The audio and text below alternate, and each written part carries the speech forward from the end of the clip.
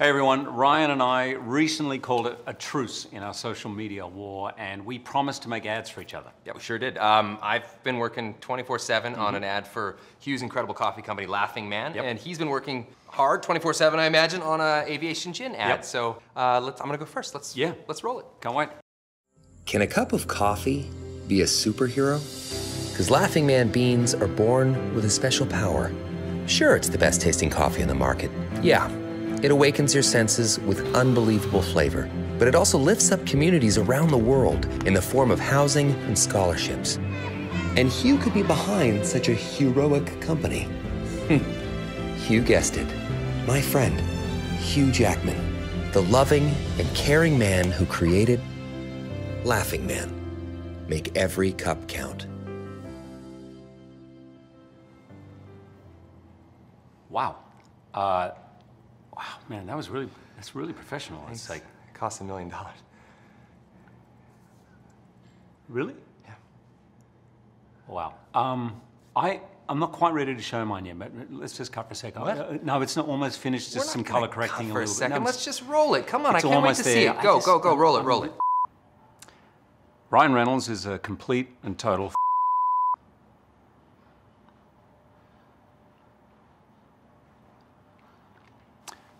The gin's pretty great, though. I'll have to try it someday.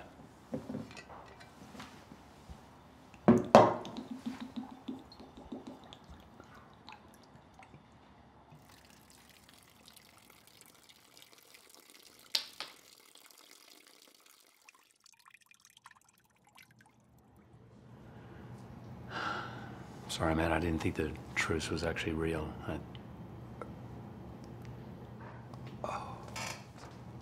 Say hi to Blake, man. And the kids.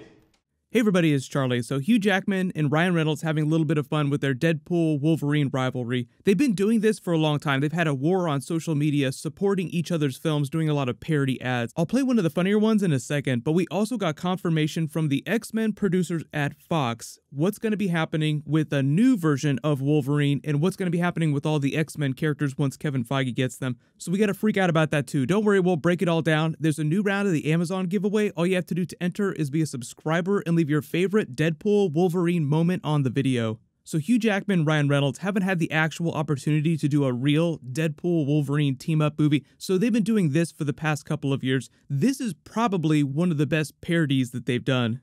Come on, man.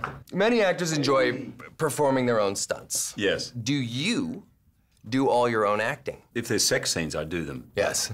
That's where the craft is. Yeah.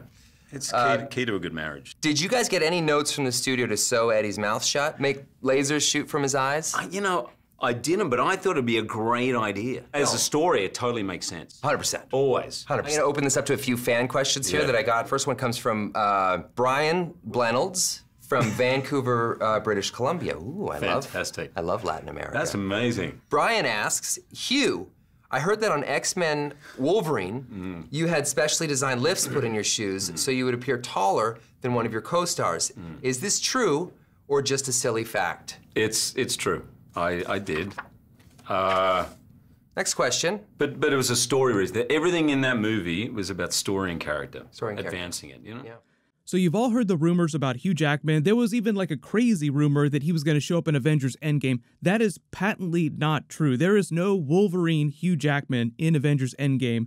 But all the Wolverine news this week is actually confirmed because Lauren Shula Donner, who's been like the Fox version of Kevin Feige for all the X-Men movies ever since the very first Bryan Singer X-Men movie, was doing a big panel for Fox at the TCAs talking about other Marvel Fox-related television stuff. People, of course, asked her about the Fox-Disney deal and what's going to be happening with some of these characters. So she actually gave some really good answers. She's the one that confirmed what's going on with the Wolverine character. She also confirmed what's going on with a lot of the X-Men projects that are going on right now, which ones are going to get canceled, and which ones Disney is probably going to continue on making. But here's her full quotes about the X-Men characters and the Wolverine character. So she starts by saying, everything is on hold since Disney took over. Those are the movies that are in development right now, like the Gambit movie, the Doctor Doom movie, everything. She says, frankly, I took a step back after the first Deadpool movie because that was so successful, so I wasn't front and center at all for Apocalypse, talking about X-Men Apocalypse. the New Mutants movie, or Simon Kinberg's X-Men Dark Phoenix. He took over, but these are the things that I put in place, saying that she was responsible for those movies getting greenlit and going into production.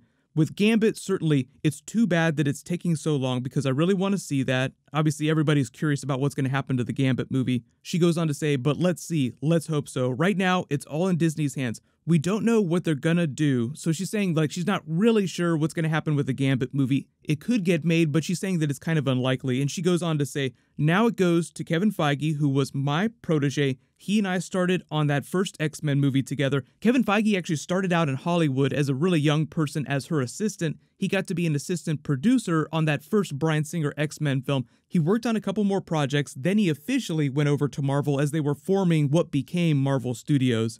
They asked her about what's going on with Deadpool, and recently Bob Iger did an earnings call for Disney with all the Disney investors, and thankfully he specifically said, now this is him publicly stating this, that Disney will continue to make R-rated Deadpool films. They're not going to hobble him and make him go PG-13 or anything like that. Now, that's just the Deadpool solo films and whatever future spin-offs of the Deadpool character they do, like the X-Force movies, if they wind up making those. If he winds up in an Avengers movie, he will be more in the tone of the Avengers, which are typically PG-13 movies. So the really big Marvel crossovers, if they ever eventually happen, would be where you see PG-13 Deadpool. But as long as he's in his own movie by himself, he will be as R-rated as he's ever been. So don't worry about that. When people asked her if they are going to recast the Wolverine character, she said yes. She acknowledges it's basically time to pass the torch. Like, that's the executive level thinking right now. Like, they want to pass the torch to a new character.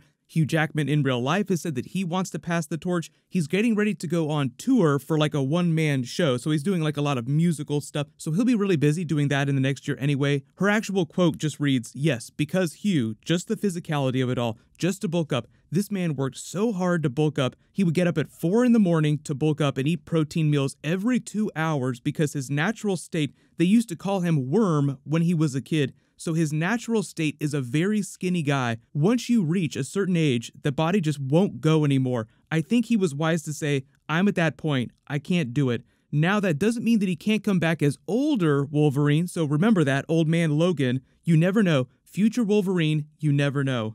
So that is in line with what I've said about the character before. My early predictions is that what would happen is they do recast Wolverine. Then when they eventually do another big multiverse level Avengers crossover movie like Avengers Secret Wars, you bring alternate reality versions of him back or future versions, and he plays Old Man Logan during the movie with the young version of Wolverine that they've recast. So hopefully that clarifies what Kevin Feige's thought process is. Like, definitely new Wolverine, but definitely trying to get Hugh Jackman coming back to cameo as Old Man Logan eventually. Lauren Shuler Donner also goes on to talk about how many Marvel movies Disney's going to release every year once they get all these extra X-Men characters. Her quote reads, "The problem is you can't have too many Marvel X-Men superhero movies out there because they will cancel each other out. Each one has to be distinctive, and yet you got the Avengers movies to follow through. You've got so many distinctive story canons to follow through, and yet we want new ones. But I don't think that you can have more than 4 per year. 4 is a lot because people are going to get sick of them, and we have to be careful." He has to be careful, talking about Kevin Feige. So what that means is right now, without the X-Men characters, Kevin Feige had started to release 3 Marvel movies per year. What'll probably happen is eventually they'll work their way up to 4, and you'll have like your early movie, like February, March, like Captain Marvel is a March movie. You'll have a spring movie, which this year is Avengers Endgame. You'll have a movie during the summer, like June, July. Then they'll do their 4th movie sometime around August or November towards the end of the year. Now, keep in mind, though, that does not include Spider-Man films. So really, you're talking like 5 to 6 films because now you have the main Tom Holland Spider-Man solo films, but you also have the Venom franchise, which will be releasing films every couple of years. And you have the Spider-Man Into the Spider-Verse animated films, which because they made so much money, they'll be releasing sequels every couple of years. So we'll still be getting the same number of big comic book films, it's just that more of them will be coming from Disney. And obviously, none of this includes any potential X-Men TV shows that they do on the Disney Plus streaming service, which they did say that they are developing. We did find out that we're going to get trailers for all the Disney Plus streaming shows at Star Wars Celebration in April. They're going to do a big demo of that streaming service, and they'll have probably a trailer for the Star Wars Mandalorian TV show. Maybe they'll have teasers for those live-action Avengers movies with the Avengers actors, so it'll be really cool. April is going to be a really big month because Game of Thrones Season 8 is premiering, we're getting Avengers Endgame, we're getting our first trailer for Star Wars Episode 9, and trailers for all the really big stuff that's coming at the end of the year. So everybody start freaking out about April. It's going to be really awesome. Let me know in the comments though, Kevin Feige waits till say like next year to officially recast the Wolverine character. Who do you want that new, younger version of Wolverine to be? Click here for all the new, different Once Upon a Deadpool post-credit scenes, and click here to re-watch that Avengers Endgame Super Bowl trailer. Thank you so much for watching. Everybody stay awesome. I'll see you guys tonight.